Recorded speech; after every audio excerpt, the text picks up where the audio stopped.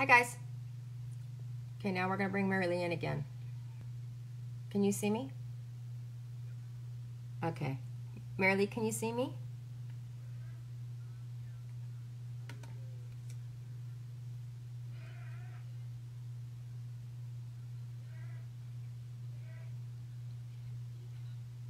Can you hear me? Okay, well, send me your comment again, Cincinnati Gym.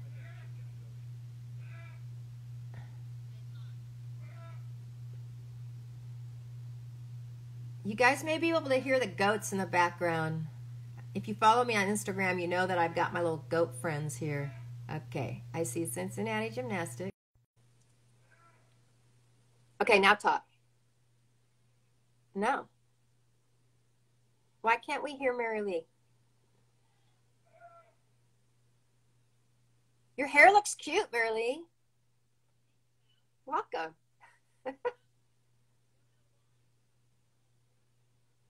No, it's really cute. You cannot? Yeah, you can't hear her at all. Are you muted, Mary Lee? Is the side of your phone muted?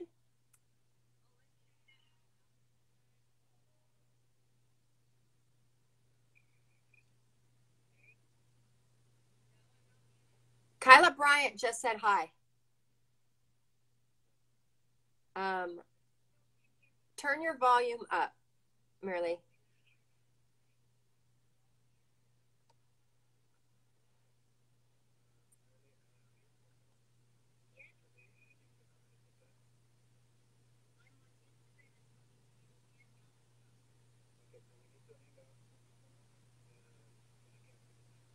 Okay.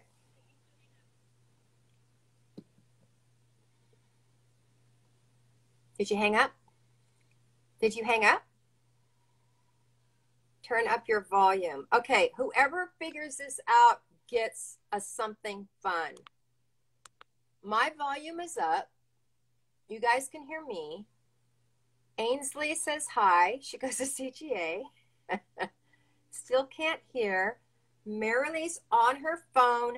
The thing on the side is not muted.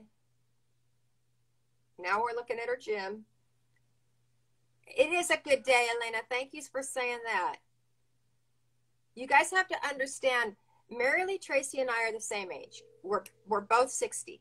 And stuff like this freaks us out because we did not grow up with the internet. We did not grow up with social media.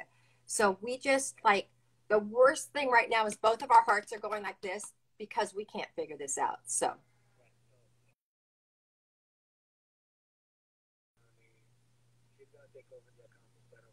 Okay. Okay. Okay. Okay. Okay. Okay, guys. So we're going to try something spiffy and new. Okay, first of all, look at my gray hair. Okay, we're taking that off so that I can cover the gray hair. Okay, look at all that. Ugh. Anyway, we're alive and well, so this is good. What we're going to do right now is we're going to have Mary Lee Tracy take over the account, and then I'll get off, then we'll come back on. But in the meantime, I can actually tell you a little bit about her because I'm sure some of you know her. But someone says put her on your speakerphone, Miss Val. We'll try that next. So in the comments, tell me how many Olympics did Mary Lee Tracy have an athlete, one of her athletes on that team? How many Olympics? Was it 1 Olympic Games? Was it 4 Olympic Games? 2? How many? How many?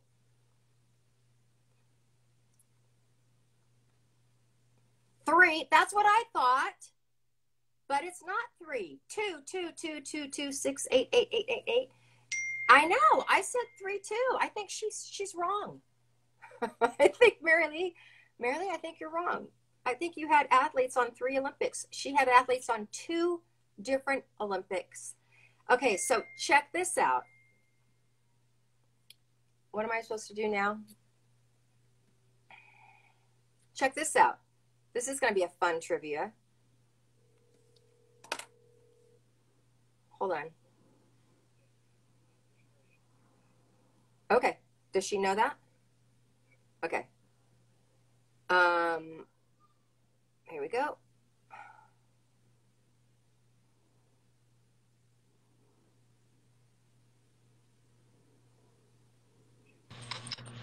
Yay! I hear you. I hear you. I hear you. Yay! Thank you, Daniel. Thanks, Daniel. Yeah. Okay, so we're playing Mary Lee Tracy trivia right now. And everybody agreed, not everybody, most people agreed with me that you put athletes on 3 different Olympic teams. Nope, 2. We think you're wrong. Well, the last one was an almost. I was at Olympic trials. Okay. Would you lower your volume just a little bit? Because I think you might be echoing now. Okay. Okay, hold on. Okay, I'm good. Okay, so you guys, this is fun. So next trivia question about Mary Lee Tracy, okay? And this will be a multiple choice. She has coached how many athletes onto our USA Gymnastics national team? So how many national team members has she coached? Is it 10? Is it 15? Or is it 28? Do you know the answer? I think so. 17. No, it's 10, 15, or 28, not 7. Look at they don't know multiple choice. Have fun. 28. Yes, Rena, you get it. Daniel, you get it. Did you know that, Mary Lee? No, I didn't, Val. I didn't know. Thanks for giving me that piece of trivia. Yeah, you that's a lot of athletes, Mary Lee Tracy. That's a lot. You've been doing this I've been around a little while. You have. Okay. So Mary Lee has owned and coached Cincinnati Gymnastics Academy for 35 years. And she is currently also the bar clinician for the USAG, for the developmental program. She is the world seeks her out for her gymnastics knowledge. And there are a few other little trivia facts that I'm going to share with you. One is she is probably the most organized human being on the planet. So any of you young gymnasts that you like your little things in order and you have your files and that's Mary Lee Tracy. I am not. It's Mary Lee.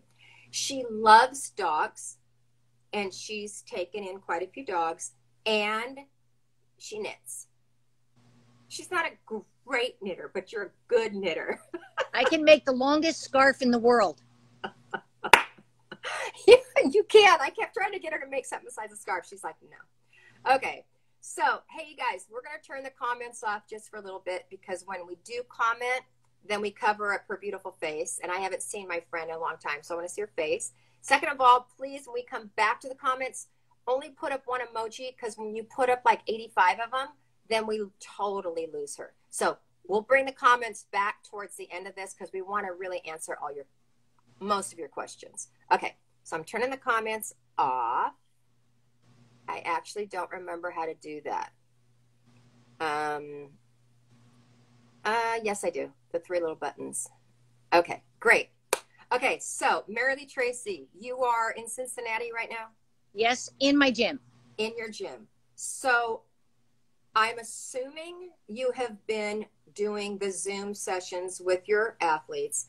How have they been going? And share with us 1, 2, 3 things that really have inspired you, that have worked during this. Well, I think, with our athletes, because we're also used to texting, we don't have a lot of eye contact and that type of conversation. And so like every week we have a schedule of training plans, event training, conditioning, and then we have a set of Zoom sessions. And sometimes it's a Zoom social hour. And that's probably one of my favorites. And I enjoy looking at the girls because I get their feeling. I feel their heart and soul when I can look at them. So like some days we'll go on and we'll say, okay, everybody share their favorite dessert. And it's just fun. It's just fun facts. And we usually do a lot of stuff like that. Then we have Zoom sports psych and chop wood and carry something. That's the book where, yes. Your water. Yes. that's the book we're training from. So a lot of the girls got it, and we make a worksheet and we answer questions, and it's a lot of fun. That's also a lot of fun. Then our yoga teacher does a class, and then we're doing an exchange with Great Britain. Oh. And so my friend Liz and her team, so Liz is providing the ballet classes. We're providing the sports psych and yoga. And so we all go into the same Zoom room and mix with them. And then one of the other fun things we've been doing is having challenges with JC Phelps's gym. And so like, it's just been crazy stuff, like multiple add up how long you can hold a handstand. And it turns out to be 25 hours and 15 minutes. So we've had some different fun things like that we've been doing. I've been putting some stuff up. So like I give the kids a format, Val, imagine that. Yeah. And so, you know, like every day they have like cardio, legs, core, upper body, and then something for each event. And so then what I do is keep plugging stuff in for variety. The other thing, girls, that is great is taking other people's stuff. Like I'm much more of a Facebook person than an Instagram. My daughter has been posting in Cincinnati Gymnastics on Instagram because that's not what I usually do, but I'll copy stuff and send it to my girls. Like if I see, like Randy Parrish did a totally blast Flip Fest warm up, and I shared that with the girls. There's so much out there right now. The other thing we do is drills for skills. And so we'll have the athletes look on YouTube for skills they want to learn, and then they share drills or what they see or feel by watching the things. And if they specifically want to learn, let's say a toe hect, I tell them to just go on and look at it over and over and over so your brain starts to look at it.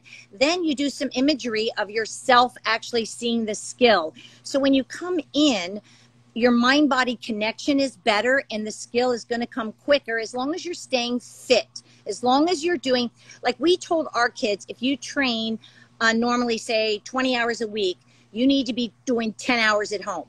So just cut whatever amount of time you're doing at the gym. I mean, it'd be great to think we're all going to do that many hours at home, but there's not enough to do.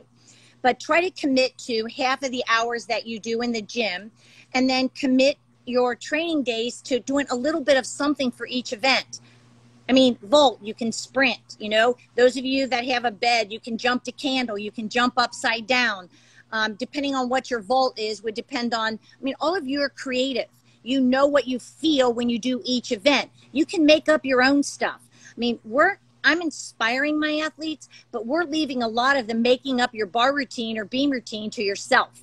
So like I'll say, okay, girls, first skill, you know, and I'll tell some to hold like a wooden spoon, like it's the bar, and to like work their arms and go through the body shapes and the movements of the skills and talk to yourself, sharp, tight, feel. Beam is easy because you're walking on the floor. And then like for actual floor, to keep your endurance up, you do like this way. Like say you can do in the backyard, speed cartwheels this way, alternate split leaps coming back, dive rolls going this way, Sassones coming this way, so that you're getting the endurance of tumble dance for your floor routine. So, and I know a lot of you are probably more creative than your coaches. So put together some stuff yourself for your 2 hours a day or whatever you've chosen to do to simulate whatever your normal training is like in your gym so that you're activating your mind and your body at the same time. So this is so great, you guys. I love your enthusiasm because I absolutely believe that with their desire, their creativity, and with their work ethic and determination, they will be just as strong, if not stronger, when they do get to go back into the gym. I absolutely believe it. But you talk about mind-body connection and the importance of that. Can you break that down into like simpler terms? And yes. So mind-body connection goes a lot with coaches' corrections. So, you know, like if you're making a mistake or you're missing, let's say, a toe handstand and you keep bailing out and you keep bailing out and the coach is saying you need to hold your chest in under the bottom and on the way up. And you're like, you say, okay, coach, kids that are really mind body connected, they'll stand there for a second sometimes and actually close their eyes to try to feel their chest go in, so that when they get up and do the skill, they can then make the correction. Feet is huge. Feet is huge. And one of my top kids right now, Lily, who might even be listening, doesn't have the greatest toe point in the world. And so, like, I'll tell her, like, Lily, just take a minute, stand in place, and just feel your toes crunching the floor so you feel them. Then when you get up on the bars, you can take your toes and feel the same thing.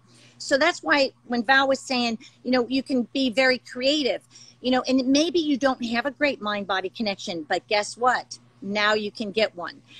You know, really trying to activate muscles. One time a doctor told me that it was a sports doctor had said to one of my athletes, when you activate your muscles by just holding them, you're training the brain, like you're giving the muscles repetitions. Absolutely. Between visualization and just like activating, which means squeeze, you are training. Yes, it's not the same as training a full routine or doing gymnastics, but you're still activating. The other thing is, when you're going through your day or your training, at the end, always save a little space for an area called weaknesses. So whether it, like for Lily, we save the end of the workout and she gets out her TheraBand and does all of those flex point toe exercises, does scooters on the floor. So like Val said, you want to be able to come back and feel like you have gained something. Some of it's going to be mental. Some of it's going to be physical. Some of you that might have fears. I mean, you can be doing repetitions of imagery of yourself doing whatever that skill is over and over and over to wash out any pathways that are negative. Pathways that are negative. So like every time you balk on something, that creates a negative pathway. Every time you go, it creates a positive pathway. So if you're ever like stuck on the beam and you're afraid to go and you balk and you stop and you do the prayer over your head and all that stuff, it's better to just get off the beam and do repetitions of go, go, go, go, because that's a pathway that you want to create when you go back to the beam. So whenever you're afraid of something, go back and do a basic that's going to help it. And those are things that you can put at the end of your workout of things that you want to try to really make sure you conquer. During a lot of people, it's flexibility. You know, some people it's core shape. Whatever it is, make sure that this is a time not only to increase your strengths, but to attack your weaknesses. I love that. And we at UCLA, we always used to say RAW, R-A-W, ruthlessly attack your weaknesses. And now's a nice. Great time to do that. I love the fact also that when you're talking about this mind-body connection, that when you think of your mind as a muscle, the beauty of where we're at right now is, you guys, you literally could do hundreds of mental repetitions. And guess what? Unlike the other parts of your body, you're not going to get sore. Your mind will not get sore. You're not going to have to ice your brain when you're done. Totally agree. It is the most powerful thing that you have in life. And those athletes that go from good to great, yes, they're the ones that take charge and they take control of their mind. And so when Marilee's telling you about these negative thoughts, your goal, one of your goals, by the time you get out of quarantine or able to go back into a gym, one of your goals should be that you can visualize your routines or your skills without any negative thoughts popping in your brain. That's a great goal, and you can work on that 8 hours a day if you wanted to. And I just want you to know that if you do see yourself making a mistake or falling, it's okay. That's training. You're training your mind just like you train your body. That's okay. But as she said, you just need to stop, clear your mind, and then start again. So I'll tag on to you, Val. So like I'm Val, we're on the same page about this mental stuff. But like what I want to tell you guys is, like when she talks about your mind, it's a fact that your mind is the strongest muscle in your body because it controls the other ones. Like if you have to sneeze, Your mind tells your hand, or now your elbow sneezes are the current way, but your mind tells your body to do that. So you have to understand that if your brain is saying to you, I hate the beam, or, I hate this event, it is impossible to improve on that event. It's impossible. Or, I'm afraid, I'm scared, I'm going to split my head open. You can say that, but then you got to be done with it, and you got to talk to yourself about what you're going to do to prevent that. So, the book, The Secret, Val, that is the strongest book that taught me, like, what we think about, we bring about. I was just using it today with Lily, the kid I was coaching today. And, like, she has this, she's trying to learn a Yurchenko double on vault. And it's always been a little bit of a nemesis. And I can tell right away when she has decided it's going to be a crash day. I can see it in her body language, just like I can see when she's decided, you know what, I'm going after this today. And regardless of what I say, I could say, Lily, you are the best vaulter in the whole world. But if she's destroying herself, it doesn't matter what I say. So you, first of all, girls, you have to be aware of your self-talk. Like we all have a voice in our head that talks to us all day long. And you have to be aware of it and just get to know it, because when you go to compete, that voice is your coach. That voice is your best friend. And you got to make sure that you're talking to yourself the same way you would want to be talked to, like your best friend. So all of this talk, then you begin to get good habits of saying, you can do this. You're great. You got this. Instead of, I'm weak. I really suck at this. I'm awful. I can't do this. Because that's what you create. The minute that you change your thinking, the whole world opens up. I always thought it would be so great. Like, imagine the world if all of our thoughts played across our forehead. First of all, it'd be scary. We would have a lot less mean girls out there, okay? Yeah. A lot more kind people out there. But imagine, guys, if you're in the gym and you're on bars and you're getting ready to go up, and imagine if what you're thinking is scrolling across your forehead, and you're telling your coach, no, I got this. And across it's going, I suck at bars. How great would that be, right? Or vice versa. Just imagine that everything that you're thinking is scrolling across your forehead for the whole world to see. I mean, that would stop me from thinking negative thoughts. I just thought about this. Anyway. Very good. It's very good. I'm going to turn on the comments to ask for questions, but right before that, could you share with us, and I've never asked you this, so I don't even know what you're going to say, but could you share with us your most memorable or fun or silly Olympic memory? It's very easy.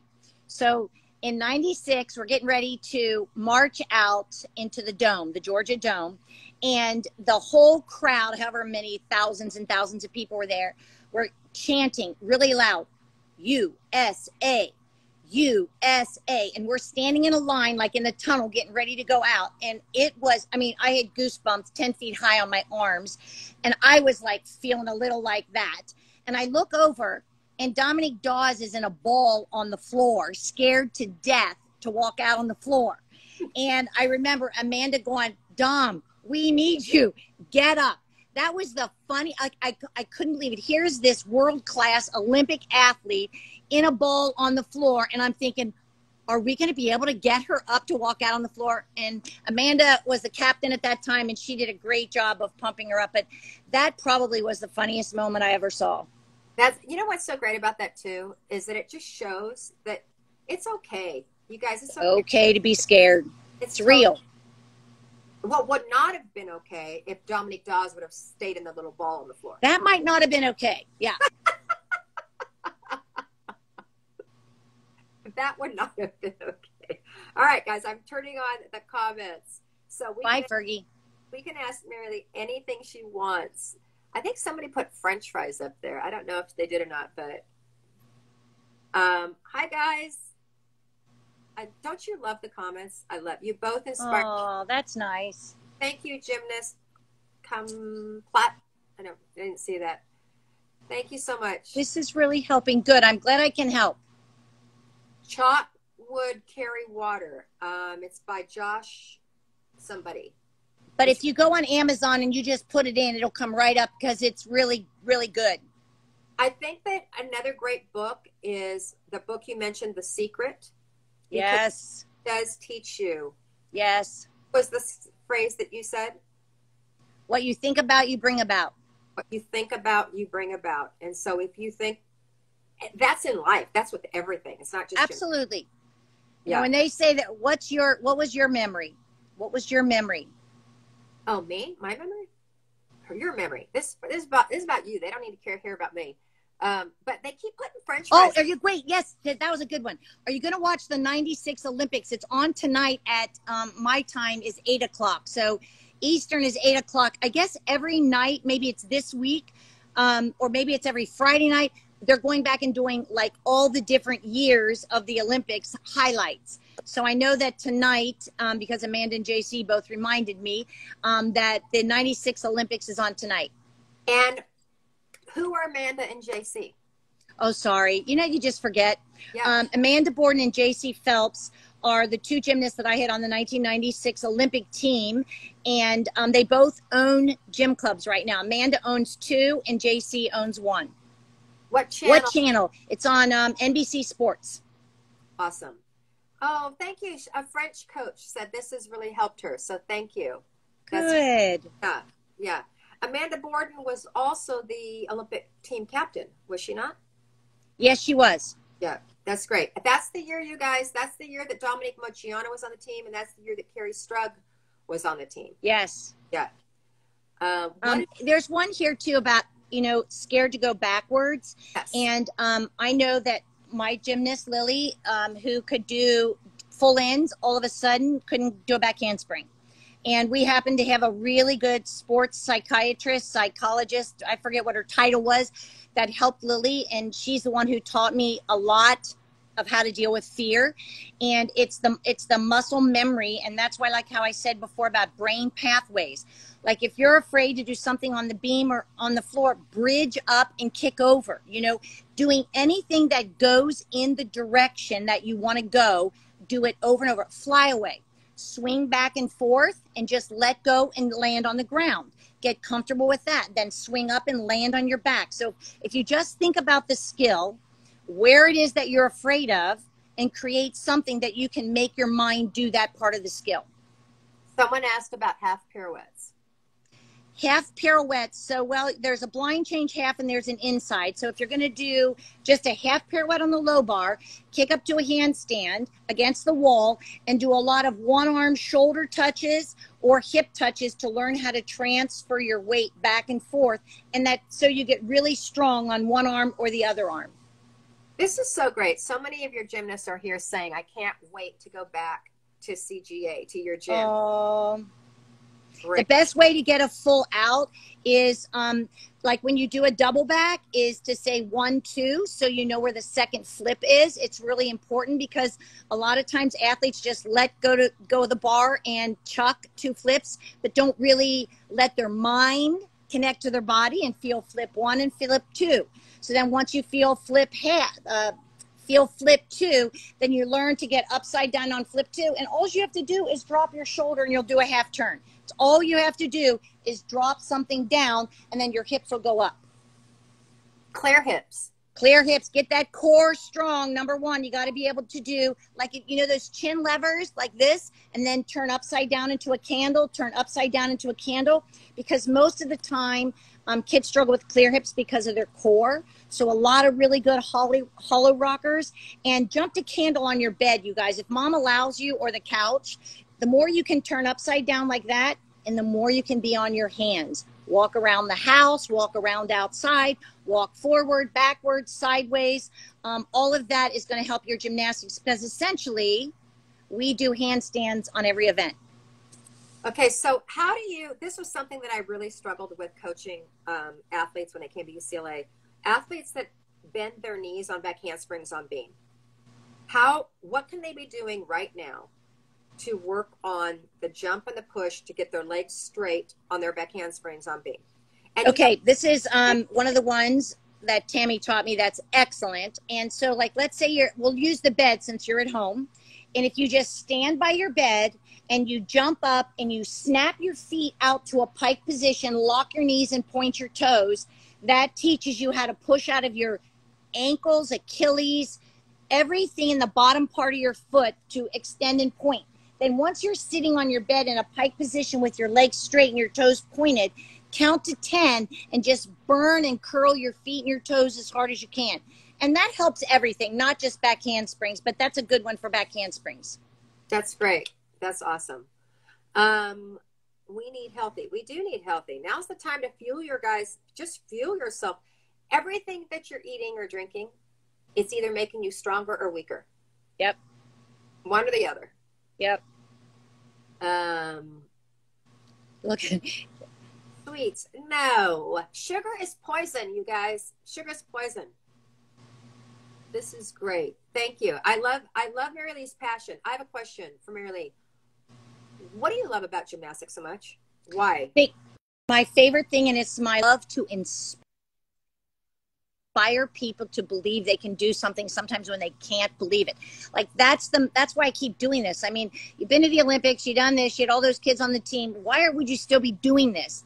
Because I love it, especially when an athlete doesn't think they can do something and I can help them believe that they can. Like that, don't you feel? I don't care if it's a back walkover on beam, a glide kip on bars, like those little things like that can sometimes give me goosebumps. You know, it's not just teaching a full in or a double that is thrilling.